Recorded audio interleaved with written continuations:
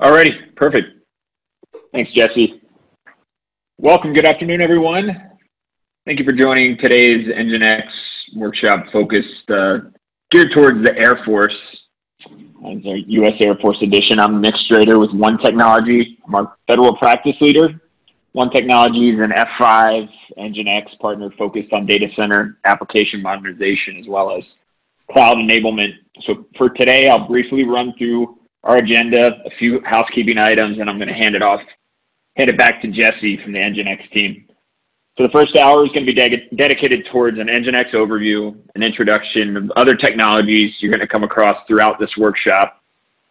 Hour 2 is going to be a demonstration of the lab environment and architecture. And right around 2:30, we'll start the hands-on lab portion, allow you guys to get down and dirty on the technology. In terms of housekeeping items, all lines will be muted, so take advantage of the chat feature for any questions. We'll also have a breakout room for more in-depth sidebar conversations that will be monitored by Jesse and Dominic from the NGINX team.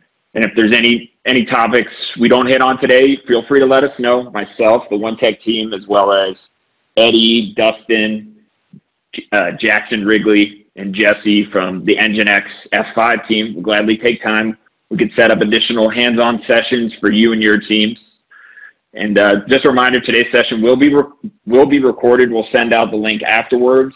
And we want to thank everyone for taking time out of your busy day to participate in this workshop. We hope you guys found value in today's session. And without further ado, I'll hand it off to Jesse. He'll kick it off from the NGINX team. Take it away, Jesse. Thanks, Nick. Perfect. My name's Jesse Goodyear. I'm an SE at NGINX F5. And just to give you a little bit of agenda today, again, quick overview on NGINX, not trying to give you any marketing materials, but we do want to level set as I'm sure there's some people that are relatively new to NGINX on the call. Go into a little bit what that looks like in an F5 environment for people that already have big IP in their infrastructure. And then the real value, I'd say, is going into a demo of the solution in general in our UDF environment, and then hand it over to you guys to run through it yourself. Expect about an hour of the overview and then demo, which I would highly recommend so you're not lost when it comes to going through the lab. The feedback I've gotten in the past is without the background before you go to the lab, you're not sure exactly what the goals of the workshop are.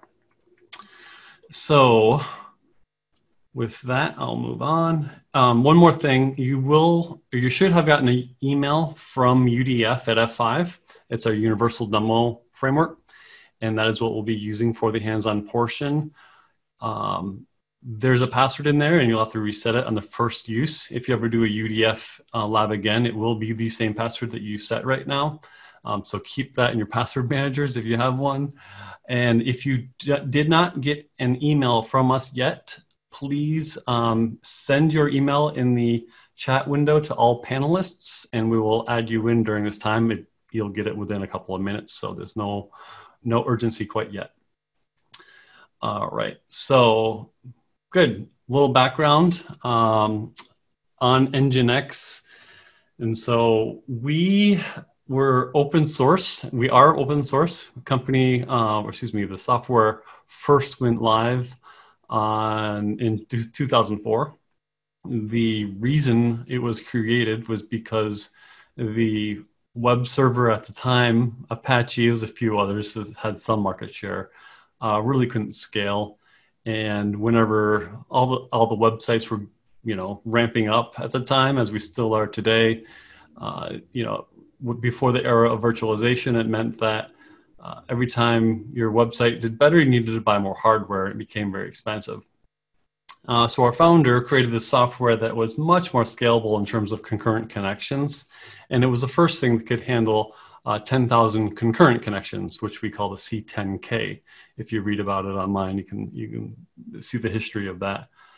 I think this is really important to know still today, in that if you look at market share of web servers, I'll go back to history in a second. Starting in 2004, we've now become the most popular web server out there. The rest of this conversation is not about web servers, by the way. We're very focused on load balancing, API gateways, application security at NGINX. But it is the same software, right? So the same web server software can be configured to do reverse proxy load balancing, and it's the same software that can handle those, millions of concurrent connections depending on how your device is configured and your configuration goes. And the reason for the market share, I would say, is because architects are confident this is the right solution for their projects, and that's the decline of everything else, right? We had the advantage of not being written in 1988, and at the time when the fastest processor was 100 megahertz or something. We came about in a time where multi-threaded processors were the norm. We still wanted to be efficient with memory because we wanted to handle tens of thousands of concurrent connections, and we're still today. But then you get the idea. All right, so back to the history. As that market share is ramping up, we had more and more demand for support. And when we were founded, that was the only product, was to offer support to our customers. 2013, we introduced a proprietary solution called NGINX Plus. A couple of great features in NGINX Plus that aren't in NGINX open source. We'll go through a few of them in detail on this call. And in general, that was our main solution until 2017 when we introduced new software to be the control plane of NGINX, the web server, and the load balancers, creatively called NGINX Controller. Fast forward to last year, we're acquired by F5, and a couple new releases. Actually, I meant to update this. We expect to release NGINX Controller 3.7 today. So we're doing monthly releases, and I've got 5 different slide decks, and I forget to update, things like that change every month. Anyway, I already talked about the market share, and that is the last time I'll talk about the web server. The rest of today, we'll talk about what you're seeing on this slide. At the top, the control plane gives you visibility into your environments. Very good tool for both the NetOps admins that want to see what's going on specifically with that web application, as well as the DevOps teams if you're going into a DevOps model where everyone's sharing this environment. New load balancers get deployed programmatically. So very, very nice tool in order to both get visibility as well as do version control of those configurations. We typically get called the Swiss Army knife. I like to look at it as a platform, NGINX Plus, in that it can do many different things and simplify our lives as architects and admins. Right, so first two I've already talked about. Another really interesting use case for NGINX is as a content cache. So we have the ability to cache whatever content it is you want, whether that's JPEGs and PNGs, which is fairly obvious, static content, JavaScript files. We also do video caching, and so as you cache things closer to the end users, your application becomes much faster. This is well known. This is why Akamai exists, or what they originally did to come to the market, right?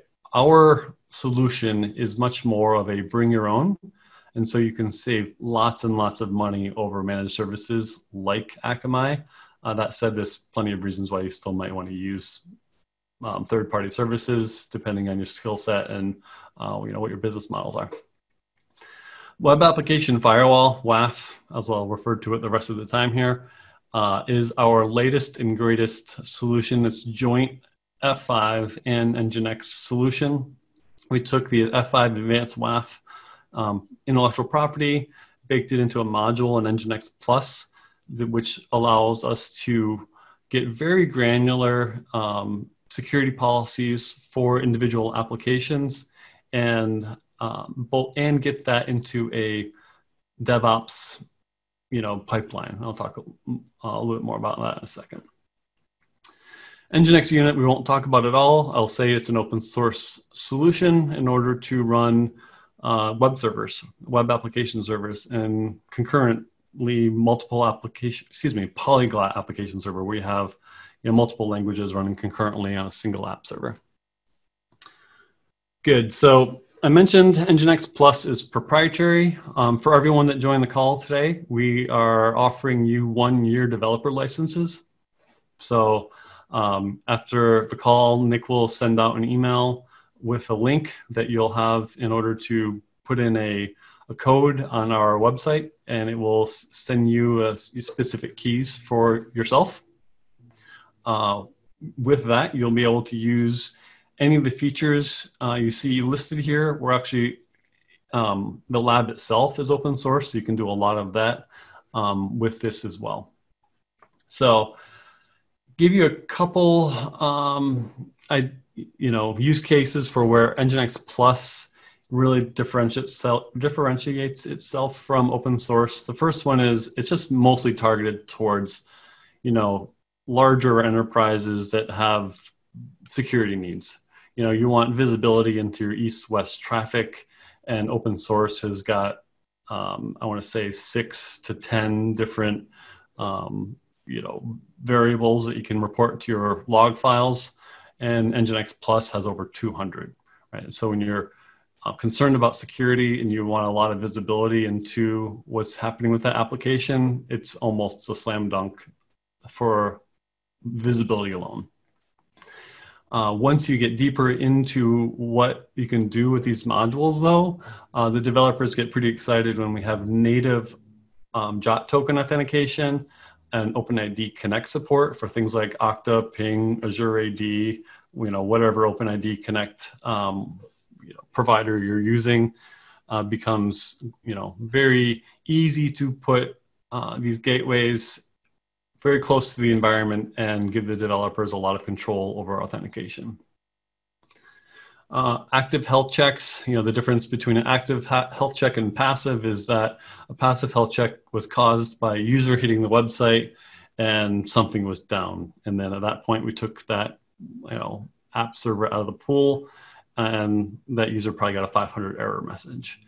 With active health checks, we can check on a lot of different things, pretty much anything, right? What's the status code that's being returned by each pool member? We can have a health page that says what the specific health is of that app server, including something that's doing a backend script to see what the CPU and memory utilization is like before we take it out of a pool. So again, every one of these features, because NGINX is fairly inexpensive, has driven an architect to adopt this technology in order to help their needs. I'm going to skip with the rest of the Plus features and simply say that I know you can't click this link. I apologize for that. If you go to Google anytime in the future and type in NGINX Plus feature matrix, something along those lines, this is what you'll find.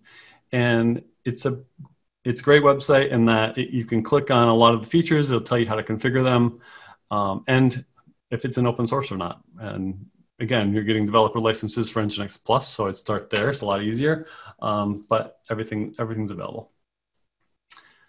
So this is the most exciting thing I've been a part of in a number of years, and that is a new product called NGINX App Protect, which is that WAF I mentioned earlier. There are other WAFs on the market, and NGINX has actually had partnership with Mod Security, and still does for those that are using it, where Mod Security isn't meeting all needs, and F5 is a great name in advanced WAF, and it gives us a lot more flexibility of where we position the WAF inside of an environment. And if you look at your developers and your security architects and they want to secure east-west traffic, do we want that traffic going back up to a big IP at the perimeter, or do we want to have it directly at the application level, right? So those are decisions that you can start to make when your app, so I didn't mention this earlier, but NGINX, the software, is about 100 meg deployed. It depends on a few different modules and variables, but if you consider that most of the alternative solutions are in the gigabytes, it gives you, again, the flexibility to put it anywhere, whether that's a Docker container, physical infrastructure from Dell with 88 cores. It scales all the way up and all the way down. And we will get into that within the workshop, right, when we go hands-on. And we'll even see all this security statistics in a visualization tool called ELK. All right, so I mentioned earlier that we see NGINX App Protect closer to the code, right? And so this is where the application runs on the right-hand side of this slide. And you can put App Protect very close to those applications and make the policies very granular for each one. We'll talk more about what a Kubernetes ingress controller is in a minute. We just released support for NGINX App Protect in front of Kubernetes about 2 weeks ago. So it's also one of the more exciting things we have.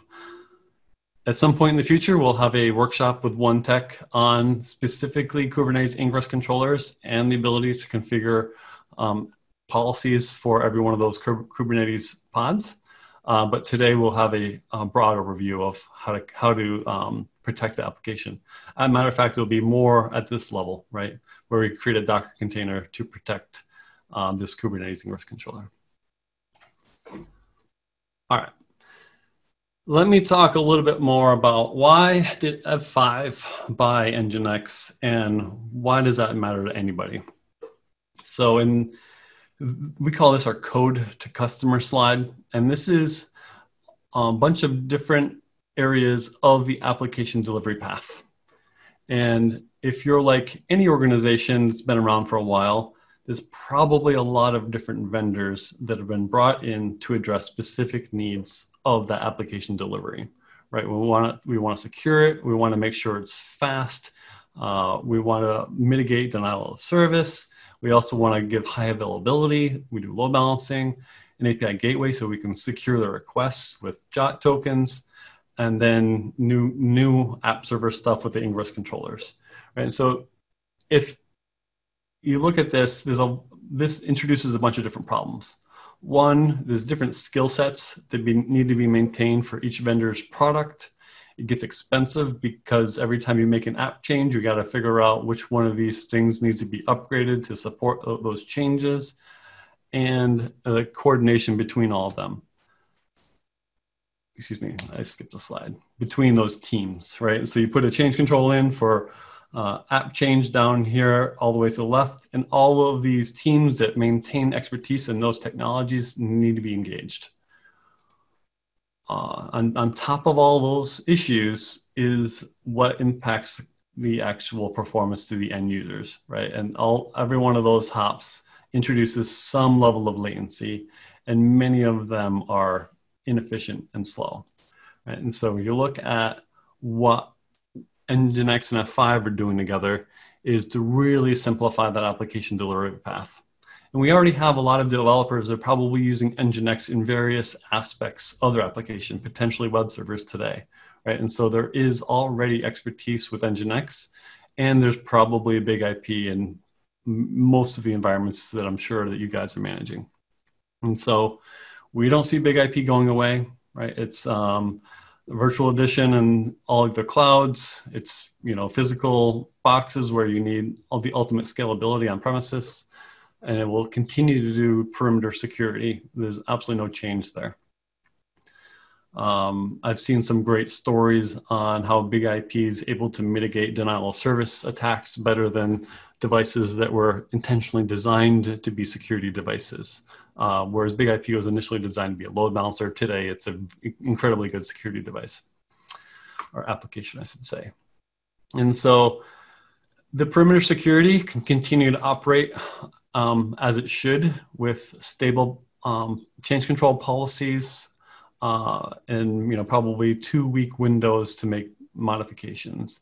while giving the app teams, whatever they are, if they're doing DevOps or just regular developers implementing new applications with more modern architectures, can use these NGINX instances to give much more granular controls and potentially improve performance to their applications.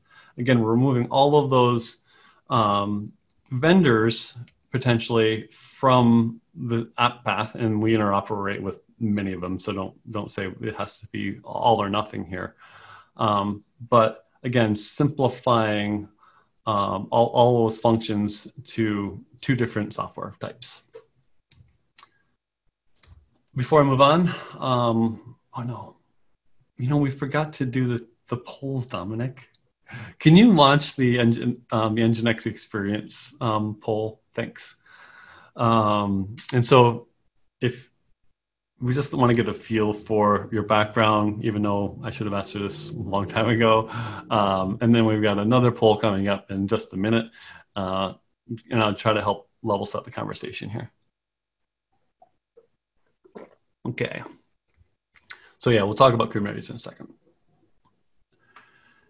In the meantime, I mentioned the term API gateway a couple of different times, and I think it makes sense to define what Jesse means when I talk about an API, right? And so an API is not when you go to a web browser and call up, cd.com or chase.com, right? That is just a browser request.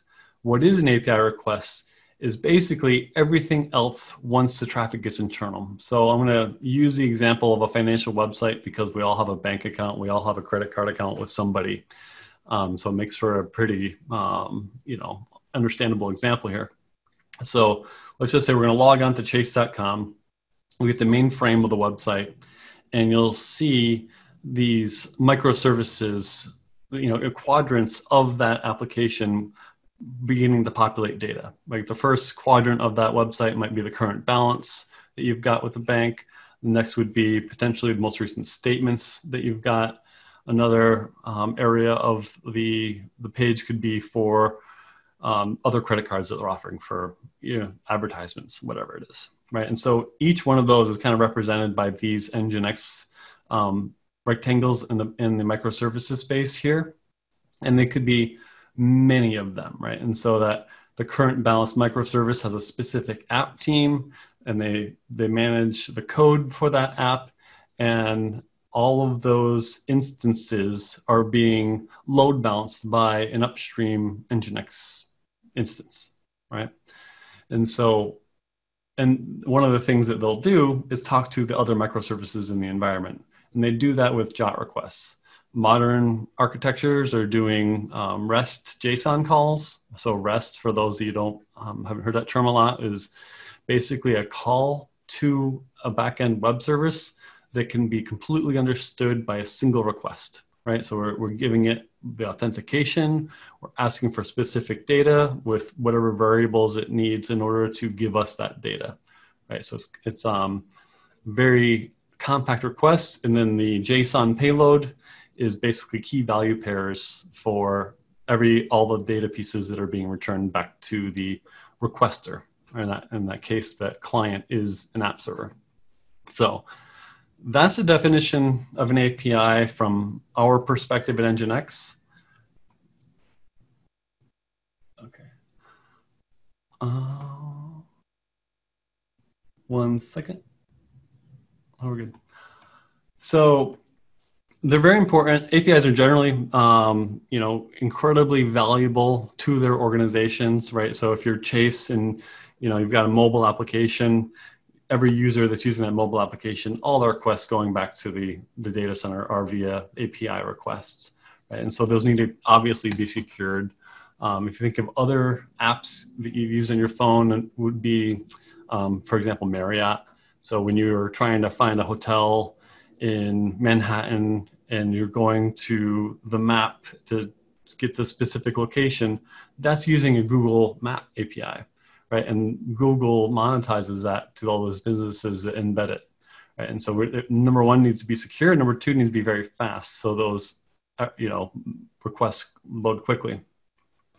And many of those, examples here are using NGINX in the background. Certainly Dropbox, Expedia, a whole bunch of very, very large websites, including some very small websites. So again, it scales up very high and very low. API management is the ability to manage those APIs that you've got in your environment, right? So it's the control plane of the API environment. NGINX has an API management solution, and it is very different from the API management solutions in the market in general, right? And so the traditional method is to put the control plane in front of the data plane. So I have a chain link right here. And the problem with this model that we see at NGINX is that every request takes more time to process by that control plane before its response is sent to the client. As I said earlier, NGINX scales really well. We're also very fast with our responses. So the lowest latency API gateway around, and our control plane is out of path with the data plane, which gives a couple different advantages. One would be it doesn't have this extra processing done at the control plane layer for every single request. Number two is that these data planes, these API gateways, can be distributed all over the world and not need to have constant communication with the control plane. Control plane is only needed for reporting and for sending out new configurations to the data plane. So more relevant to what we'll be doing in the lab today is Kubernetes, right? And so the workshop will be deploying an application to a Kubernetes cluster, and then we protect it with NGINX App Protect. Just to get a feel for where everyone is with Kubernetes, if we launch that poll, Dominic. Thank you. And get the results. Not at all. Okay, so very common, by the way. I never assume that any particular organization is using Kubernetes today, so let's start at a very high level. Before we even talk about where NGINX fits in a Kubernetes environment. So we talked about, well, we haven't talked about it yet. Let's talk about a retail website on Black Friday, right? So they have a ton of load compared to, let's just say, Christmas Day, right? When no one's shopping because they're all getting fat at the dinner table, right? But on Black Friday, they need all these additional virtual machines to meet the customer's demand. When we do that in the cloud, all those virtual machines that are running are giving some hourly cost back to that retail website. And so in order to orchestrate the spinning up and spinning down of those virtual machines, in this example, we need something to do that. And that thing is Kubernetes. Now, Kubernetes is specifically doing this with containers. And so these containers are all basically running in pods that all do the same service. So back to the microservices example, this is the current balance microservice. And you can see that it's got 3 different pods running that, and it could be hundreds or it could be one, but the idea is there's a service. And as that scales up, we need something to be able to route to the pod that's responding the fastest. We're not sending all of the load to the first one, right? And so the thing that does that is a Kubernetes ingress controller. NGINX is actually the default Kubernetes ingress controller, but there's a couple flavors of the ingress controller to be aware of. And the first being the default that comes with a Kubernetes environment when you install from scratch, right? And that is based on NGINX, but it is not the NGINX, the company, and F5 is the company's solution, right? They're just making a fork from our mainstream Kubernetes or NGINX instance, and they're adding some specific Kubernetes hooks into it. F5 NGINX has a open source Kubernetes ingress controller that adds functionality on top of what the Kubernetes community is doing here on the left. And the NGINX Plus brings it all together with all the plus features that I was talking about earlier, as well as what you were seeing on the slide in terms of a Helm repository and the ability to do custom resources. It's got native modules, so requests are processed much, much faster. If you look at things that are probably needed, like JOT token authentication, all those things are built into the NGINX Plus kick, right? So Kubernetes Ingress controller, we call it kick. And the cool thing is that it's all our documentation is available on GitHub, and NGINX Inc. you can see is our handle, right? So everything you see in GitHub under NGINX Inc.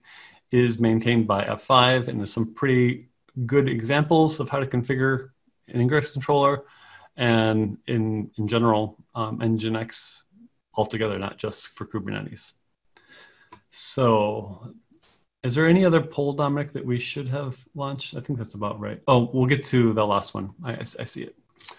All right. Before we go to the workshop, I think, like I said earlier, it makes sense to understand what the goals are. And I'm going to do a quick demo. In the demo, let's see my windows here, sorry. You know what, I'm going to click on this just to get the documentation. You don't need to log in the UDF yet, but if you're multitasking, it doesn't hurt to click the join button on there now. Matter of fact, let's do that. So for anyone that hasn't got the invitation to UDF yet, please let us know in the chat window. Just send all panelists your email address and we'll add you in. And then once you're in there, go ahead and click on the launch button. It'll bring you to this screen where you continue. And this will always be here, so you don't need to worry about what I'm doing exactly, but we've got documentation and deployment. The deployment is what's going to spin up for the next couple of minutes, right? There's this Windows jump host that takes probably 3 or 4 minutes, and that's the main thing you're gonna need to use, so it doesn't hurt to kick that off right now. All right, but main thing I want to show you right now is the architecture of this application that we're going to be deploying and then securing, right? And that's in our documentation. This documentation is available publicly, right? So you can actually clone this on GitHub if you wanted it, and we'll continue to maintain it as we progress with versions of the lab and NGINX, or excuse me, the NGINX App Protect container. So here's our fictitious financial services website. The color coding is for each of the microservices behind that application, right? And so you think about having a specific development team that's responsible for each component or each colored section of this application. The goal of the lab will be to protect this and to understand that you could have different WAF policies for each one of these microservices.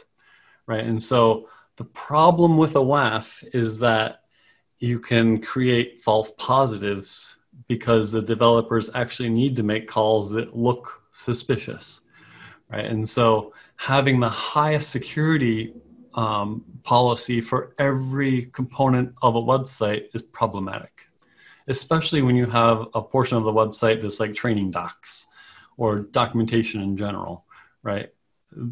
No need to bother with worrying about SQL injection potentially in that section of the application. And so we leave a no WAF policy for that. I'm just making up examples here. Whereas when you're transferring money to friends, you want to make sure that those requests are legitimately made through your web client. And so that's the architecture of the application here. I'll walk you through UDF a little bit too, in that we have my friend and yours, Matthew Dierich, who walks through a lot of the different sections of this lab, right? And so if you get hung up, number one, we're going to be around for the next, I want to say, hour and a half after we start the workshop. So happy to do one-on-one sessions with anyone that gets stuck somewhere. Or you can watch our friend here on YouTube go through the example as well. Right? He is French, but he has a very light accent, and he wrote the workshop. So I'm grateful to him for doing that. One other thing I kind of glossed over is I clicked through about 4 or 5 different pages of kind of detailing the steps of the workshop. And it said one of the steps you're going to do is deploy the application, but it didn't give you a command to run. If you don't see the command, it's not time to run it yet. When you get to the point where you need to run a command, it will tell you that command, and you'll be able to copy and paste that into the lab environment. That's what we're going to do right now, actually. So it's saying to SSH, not use WebSSH, which is a modification. We're going to use WebSSH because it's much, much easier. There's a couple different tweaks that you'll need to do, and we're going to leave that on the main screen here during the hands-on portion, so you don't need to worry about remembering what I'm about to say. So back to our UDF. You can see green arrows on all of our instances. I'm actually logged into that jump host right now that I'm running this presentation from. So you can see that I've got a couple of different windows here. And this is the main browser window that when you launch will show up. So after you click on, hold on. Yes, the recording will absolutely be available. We'll send it out probably tomorrow morning based on past experience with getting them out quickly, trying to get them out quickly. All right, so let me go back to, this is your UDF environment, and to go to the jump host, I would actually recommend clicking on details. Oops, where am I? Okay, access, there we go. And pick a resolution, right? Whether or not you want to do full screen or put it in a window, that's entirely up to you. And then I'm currently running on a window. Once you do that, I would click on Chrome just to get it spun up, and then let that run. Once you've done that, then you want to go back to UDF and then go to the documentation and kind of scroll through the steps. And you want to get to the point where you're on module 3, and then we start copying and pasting these commands.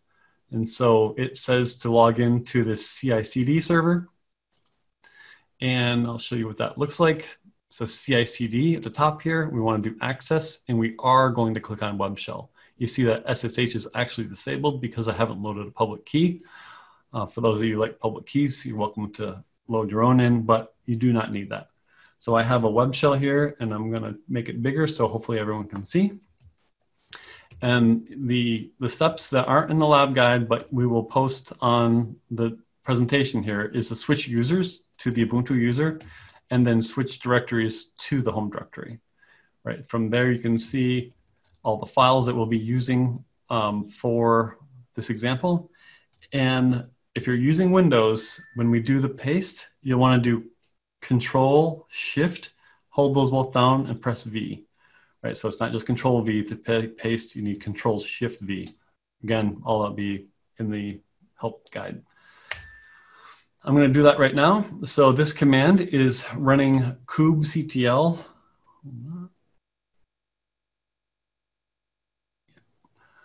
Right, so a couple things. One, don't need to follow along with me in your own lab.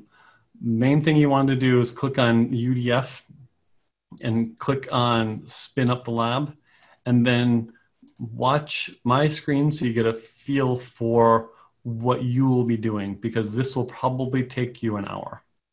So thank you, Dominic, for letting me know the question on that. Thumbs up. All right. I'm trying to make this a bit smaller so you can see what's going on.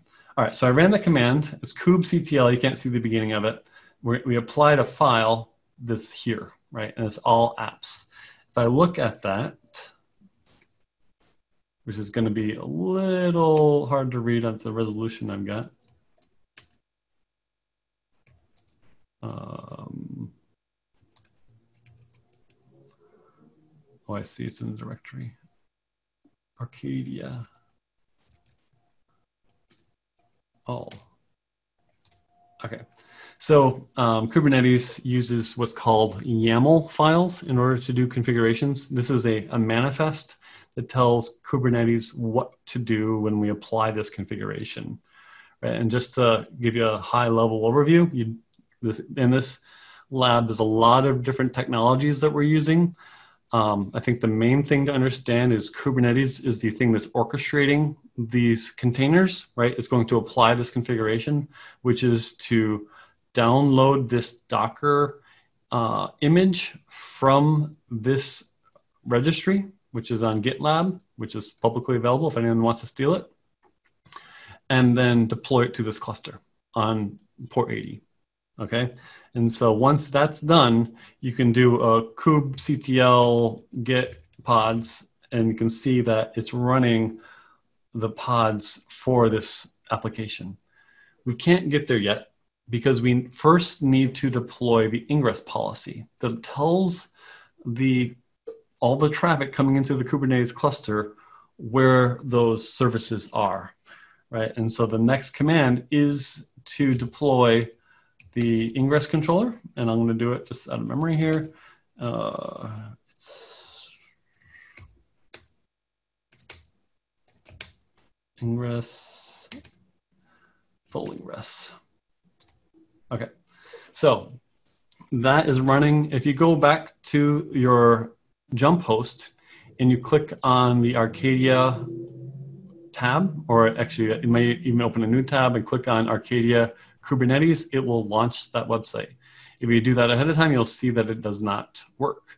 As a matter of fact, while we're here, we're going to send a script to it and see what happens. And it read the script and didn't do anything. It didn't block it, right? That's the key takeaway that you should see here. So the next step in the lab will be to protect this application from requests like I just did. To do that, we're just building a Docker image. You're not going to use this tool that I'm showing on the screen. I'm using this tool simply to show you what your Docker container is doing. Right? So Docker containers are built from what's called a Docker file, very creatively named, and that tells it what Linux instance to start with, and then it starts installing some features that's needed for that particular service. In the case of NGINX App Protect, we're just doing some real basic Linux fundamentals and then installing App Protect, right? So this is the main line within this Docker file that said on this CentOS 7.4 image, install the NGINX App Protect application. And it found it using this repo. The only thing that's required is that the NGINX certificates are in this root folder. Like I said, for all of you, they'll get 1-year developer licenses, so you can run NGINX App Protect on your laptop against your own Kubernetes cluster. That's all available to you. And these Docker files are also available on our GitHub. So none of this is, all of it can be taken away with you.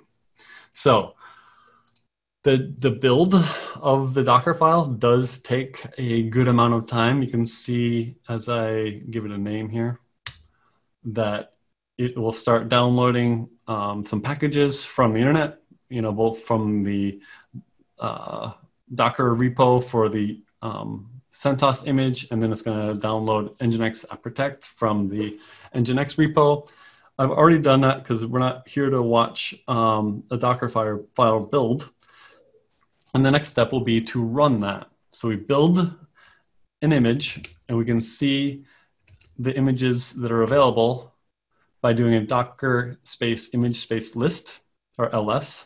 And you can see that that image is right here. And that's the first one we created. There's 3 different versions inside of this lab. One is without signatures. The second one has signatures. You can see a different repo that we download those signatures from. And the other one has what's called threat campaigns. Those are what F5 Labs develops in order to get 100% hit rate without any false positives on current attacks that are going on the internet. Those are included with the NGINX App Protect license. I'm not here to talk about licensing at all, but just to say that they aren't included always with other solutions. So really good feature for protecting your applications and not worrying about any false positives that will be introduced by bringing in WAF to that environment. So with that, we're going to run one of these containers, and I am going to simply find a command that I ran previously, which is docker run. We're going to run it as a daemon and give it a name. It's going to run on port 80, and it's going to pass this nginx.conf file to the nginx.conf file within that Docker container, right? And so if you go into the directory tree here, you can see that this is the nginx.conf file. Very basic configuration, right? We're telling where to send the logs to, what log format to use, and what the policy will be that we're applying to this Docker container for this particular microservice. And then this is the upstream web server that we're protecting, right? And so as soon as you deploy this Docker container, you would prevent this public website from being accessible to the world. Instead, you'd point your www.finance.com to the Docker container as opposed to the backend website. So anyway, I'm going to run that in a second after I show you that this is a real demo, right? And so there's a link, favorite in the toolbar here, that's Arcadia NGINX App Protect Docker. If I click that, I'm running a container. No, wait a minute, this is in cache, isn't it? There you go, okay? So truly it is not running. And I'm gonna click reload so you'll trust me. All right, so now I'm gonna run this. It will take a second to load. Now you can do a Docker PS, and you can see that we've got this new App Protect with threat campaigns running. And if I go back to my browser, I click reload. It does take a second, by the way. It's not instant to get that image up and running. And then we're going to log in, and you can see we're back to that application. All right, and so we haven't blocked the main one we were using earlier, but you can see that this is the script that we were using. And I'm going to pass the same thing to our new Arcadia NGINX App Protect instance. And if I do that question mark script, you can see it blocked the request. And this is NGINX App Protect blocking it. It isn't anything else, right? So this request was logged with this support ID and then sent to a visualization tool. That visualization tool is called Kibana. And for those of you not familiar with ELK, it's a stack of programs that combine to visualize your log data, right? So it's Elasticsearch to be able to search for your logs, this log stash component that makes the data readable by the database engine and then stores it in Elasticsearch. And Kibana is the thing that allows you to kind of get a nice dashboard of what's going on in the application. So you can see if I run this dashboard, the requests going into that environment. You can see what happened and why with each of those requests. So you can see the first request we did was okay. And then the next one above it is there's illegal characters in the parameter, attack signature detected, and we blocked it, right? And so very good details as to what's going on in your logs. And then we have the ability to kind of give a nice little dashboard for your network operations center. And it's not going to have a whole lot of data in it because it's a lab, but you can see what we just did. This is the red line is that script we sent that was blocked, and the green one is the stuff that was accepted because it didn't have any issues with it. So all this, again, is available within the lab. You can go ahead and create new dashboards fiddle around with the whole thing. This is an open environment. You can actually download Visual Studio Code and run it if you're familiar with that tool. If you're not familiar with Visual Studio Code, totally recommend using it in the future. Next time you're modifying any sort of script or application. That said, if you haven't used it prior to this lab, not something that I would recommend doing. Just follow the instructions and you'll just use the putty windows and stuff like that.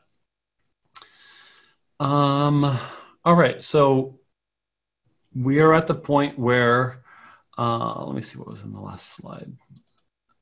Hold on one second.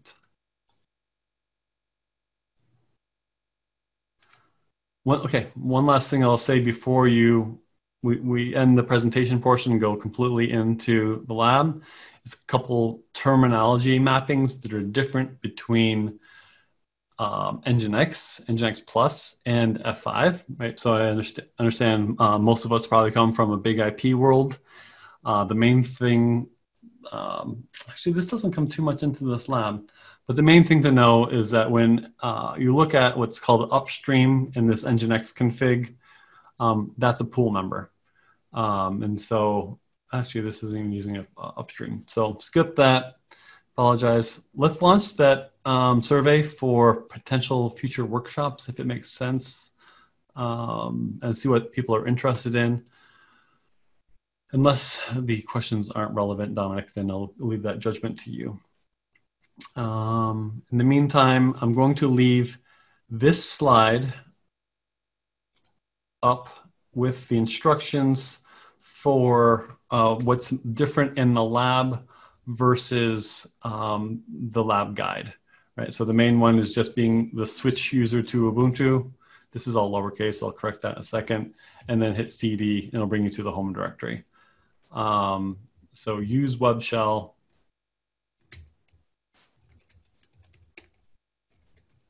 Do that switch user command. And is there anything else I'm missing? Otherwise, I'll say thank you very much for attending today. Really hope you get something out of the demo and the subsequent lab. We'll be around for at least another hour and 7 minutes, I think it is. If you run into issues, and also, if you don't get through it today and you want to go through it again, just reach out to Nick at OneTech and we will schedule a session for you. It has to be some time window. 12 hours is the maximum we can spin these labs up for with our system. But happy to do that if you do run out of time today and it's of value to you. Awesome. So thank you all very much. Well, let us know if you have any issues with the lab.